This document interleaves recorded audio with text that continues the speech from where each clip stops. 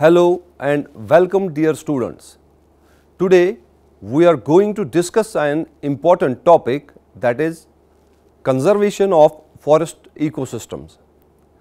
The main objectives of this lecture are forests and their significance, major functions and uses of forest ecosystem, role of government in forest conservation, approaches to forest conservation, key international policy processes relating to forest conservation. First, let us discuss forests and their significance. There are over 800 definitions of forests that are used around the world, and it is not necessary that an area has to be populated with trees for it to be deemed as a forest, and in some cases an area can be legally designated as a forest regardless of the type of local vegetation. The forest ecosystem includes a complex assemblage of different kinds of biotic communities. Optimum conditions such as temperature and ground moisture are responsible for the establishment of forest communities. A forest ecosystem consists of thousands of species. Conserving forest biodiversity depends on protecting complete ecosystem that contain the full complement of their associated flora and fauna. The nature of soil, climate and local topography determine the distribution of trees and their abundance in the forest vegetation. Forests may be evergreen or deciduous. They are distinguished on the basis of leaf intersection, broad-leafed or needle-leafed coniferous forests in the case of temperate areas. 11 places in the world will account for over 80% of forest loss globally by 2030, according to research released by WWF. The forest ecosystems have been classified into three major categories: coniferous forest, temperate forest and tropical forest. All these forest biomes are generally arranged on a gradient from north to south latitude or from high to lower altitude. Overall, forests are the natural habitat of large scale wildlife. Growth of trees, shrubs and different variety of plants, which unfortunately are dwindling every year. Hence, conservation of forest is an important responsibility that all of us have to undertake. An explicit framework and a set of guidelines for selecting and conserving forest sites as coarse filters for forest biodiversity focuses on first, size, which is defined as the area needed to accommodate natural dynamics and provide sufficient breeding area for multiple pairs of forest interior species. Second, condition, which can be defined as the quantity of biological legacies and the amount of non-fragmented interior forest needed to ensure resilience. And third, landscape context, which can be defined as the amount and configuration of managed forest cover to maintain regional scale properties and to buffer and connect key reserve areas. Now, the major functions and uses of forest ecosystems. The forest resources are valuable as an integral part of the ecosystem from the commercial point of view and as providers of shelter to wildlife. Today, Forests provide the raw materials for over 5,000 products, which is worth about $23 million. They support industry, which employs 1.3 million people. In fact, forests are still the natural habitats of several species of plants and animals, as well as of several tribal groups of the world. But the most unfortunate setback came in the form of commercial exploitation, which resulted in mass destruction of forest cover year after year. Originally, over 2/5 of the land area of the earth, exclusive of the polar regions, or about 1,200 million hectares, was covered with natural forests. But now more than 1/3 of this area has been robbed by man of its natural protective cover and has been turned into barren land, which is due to number first, increase in temperature, number second, lesser precipitation, number third, increased rate of soil erosion, number four, increase in frequency and volume of floods, number five, loss of soil productivity, number six, extinction of several species, number seven, non-availability of several essential forest products, and number eight, imbalance in ecosystem. The harmful effects of deforestation are so much that all over the world, people and authorities have realized that forest resources must be conserved properly in order to protect the ecosystem. The forest is a national resource and a social asset. It yields a great social profit, which lies wholly outside the realm of business. But at present, most of the forests of the world are so overused that experts predict dire calamities in the not too distant future and irreparable damage on a catastrophic scale. If properly used and put on a sustained yield basis, it will be one of man's greatest resources, and for this, conservation of forest is the only alternative. The forest can be managed in such a way that a timber crop may be harvested indefinitely year after year without being depleted. This technique is called the sustained yield method, adopted by many countries. Now, the control over forest fire. Destruction or loss of forest by fire is fairly common because trees are highly exposed to fire, and once started, it becomes difficult to control. Sometimes the fire starts by natural processes, that is, by lightning or by friction between trees during speedy winds, while in most cases it is also by man, either intentionally or unintentionally. Throughout the world, forest fire is common, and in most cases they were begun by man. As John T.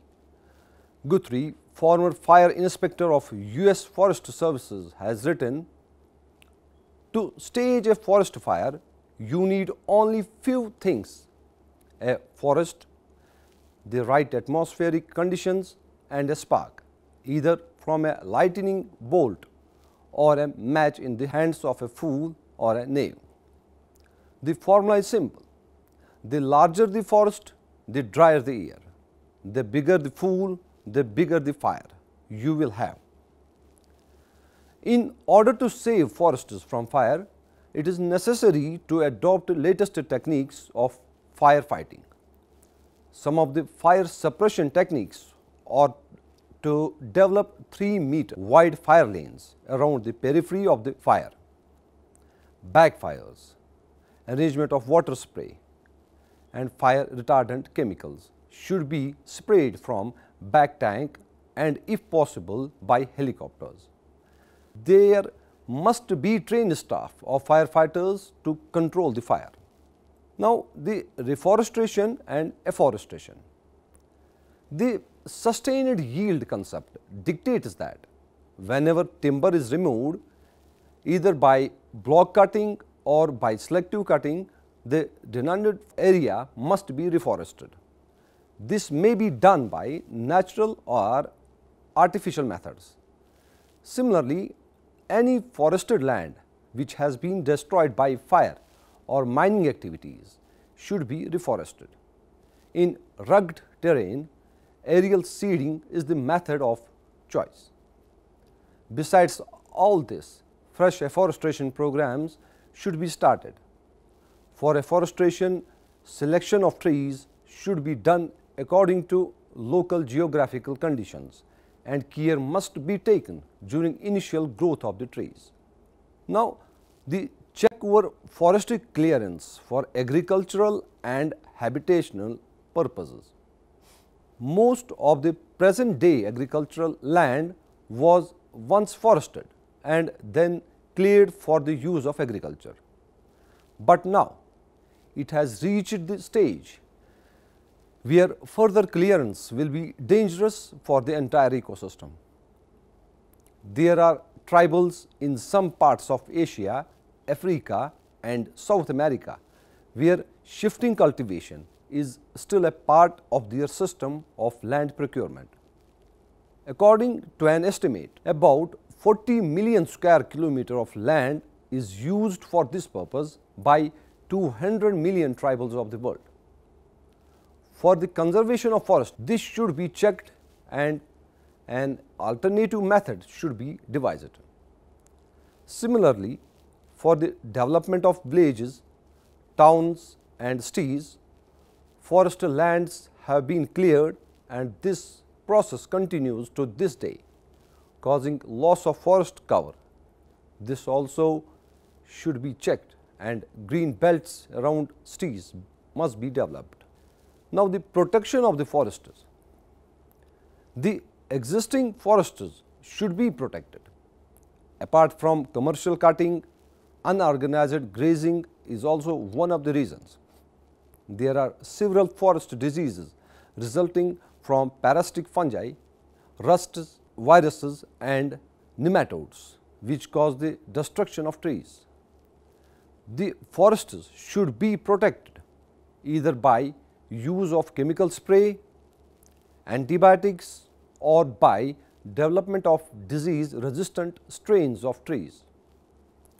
Now, how can we utilize forest and forest products properly? Generally, trees are cut for logs and the rest including stump, limbs, branches and foliage etc. is left out as worthless debris. Further, waste occurs at the sawmills. There is thus need to utilize this waste material.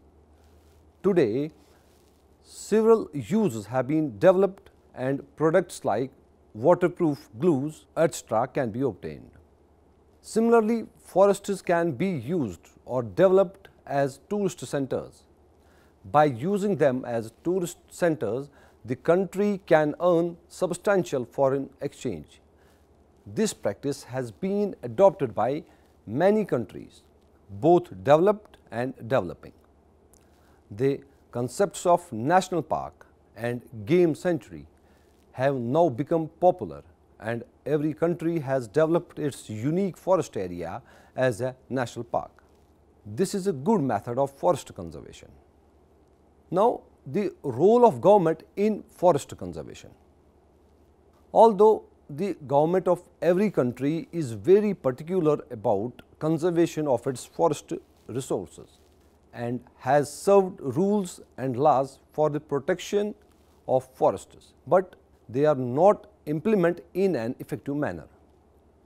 Both national and provincial governments can take some steps in this direction, such as passing acts for the conservation of forests, survey of the forest resources, categorization of forest areas and proper delimitation of reserved forest areas, find out the areas where reforestation can be done and regulate the commercial use of forestry products, protect forest from fire, mining and other natural calamities, develop national parks, encourage forest developmental activities like forestry, agroforestry, etc., and prepare master plans both for long-term and short-term period.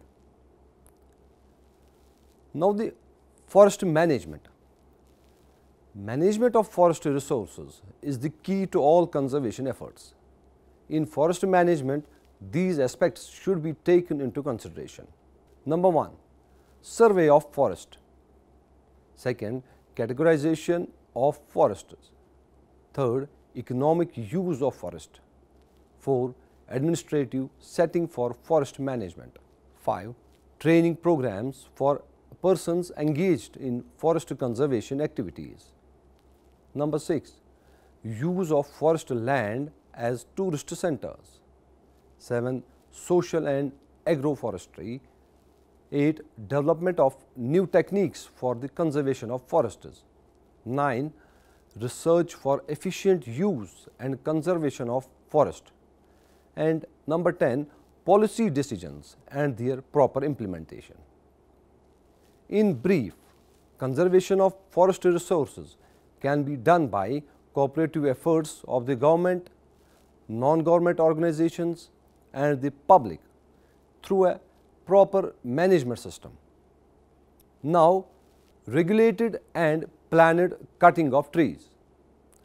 One of the main reasons of deforestation is commercial felling of trees.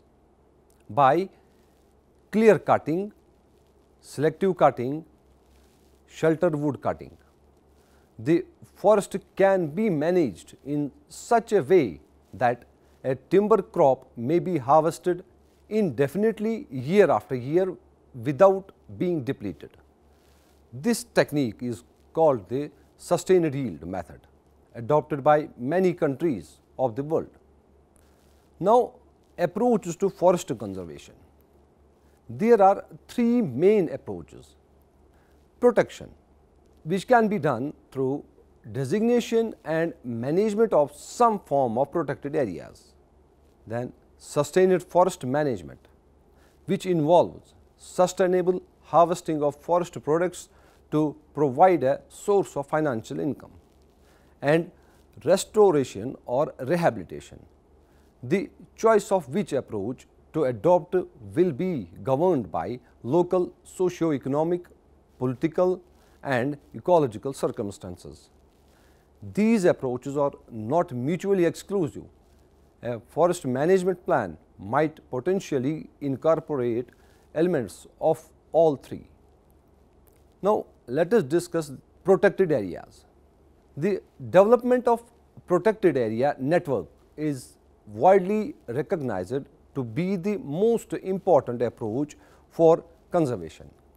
IUCN has developed a classification system for protected areas in 1994 that is widely used. Strict nature reserve, national park, natural monument, species management area, protected landscape, managed resource protected area. Now, the effective forest conservation. Forest cover are of central importance to forest conservation and management planning.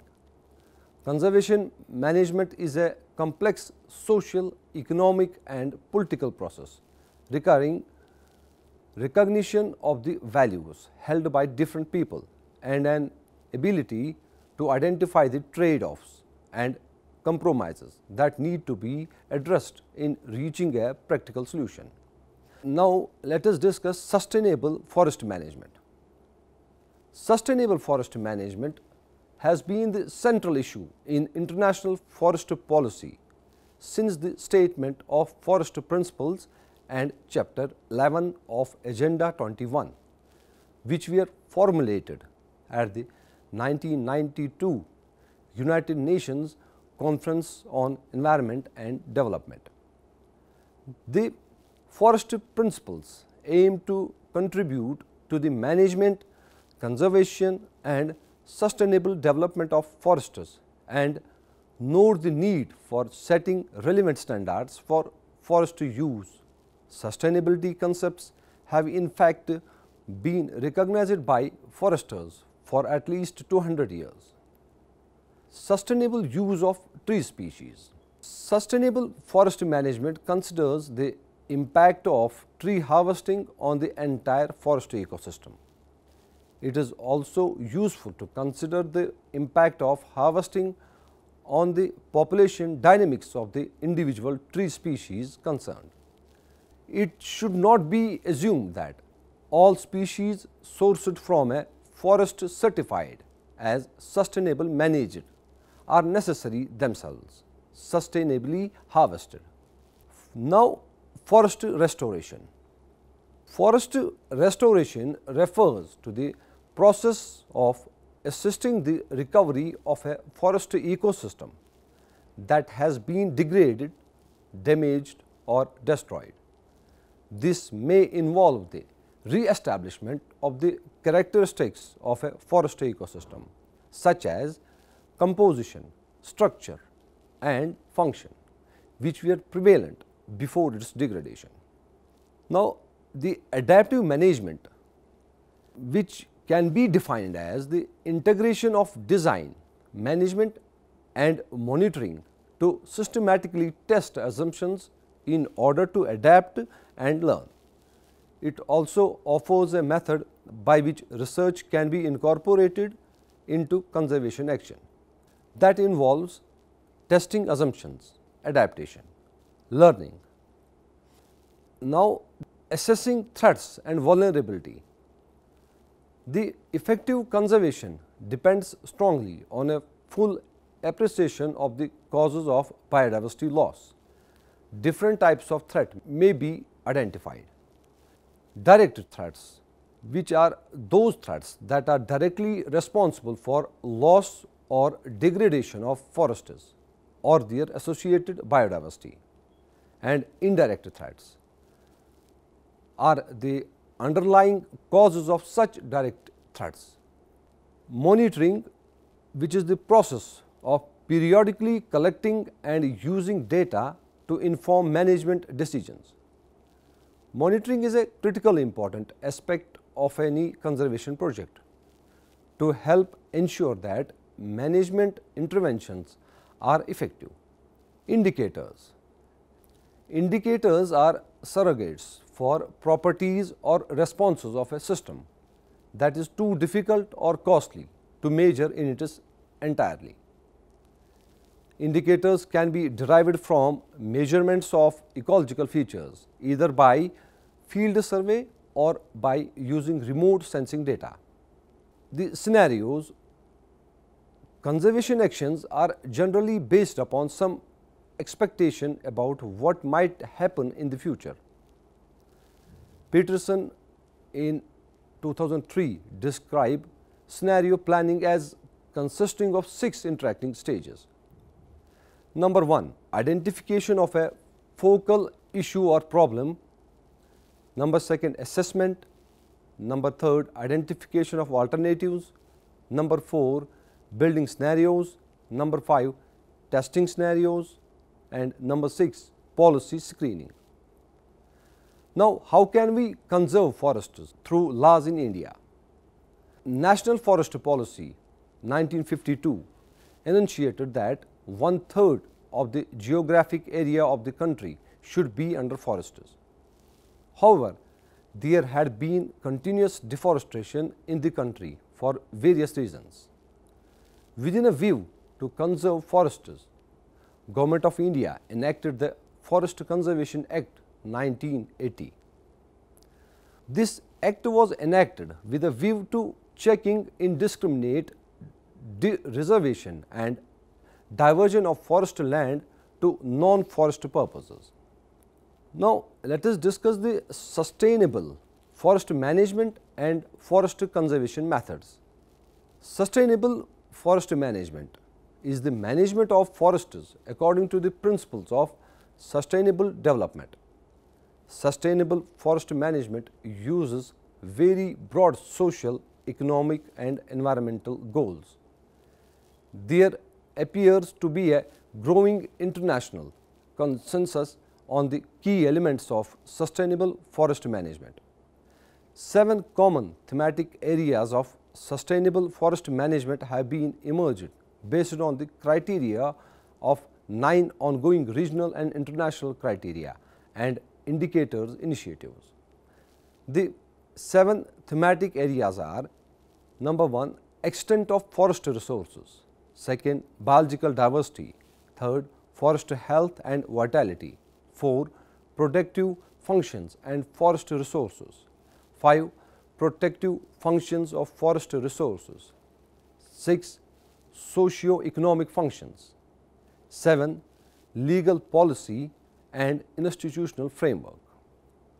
Now, the key international policy processes relating to forest conservation. IUCN Program on Protected Areas, UNEP, World Conservation Monitoring Center, World Commission on Protected Areas and World Bank Alliance, Food and Agriculture Organization of the United Nations, International Tropical Timber Organization, Center for International Forestry Research, Forest Certification Program for the endorsement of forest certification schemes, Forest Stewardship Council, the Convention on Biological Diversity, the Forest Principles and Chapter 11 of Agenda 21, the United Nations Forum on Forests and International C&I. This was all about today's topic. Hope you have enjoyed it well. Thank you for watching.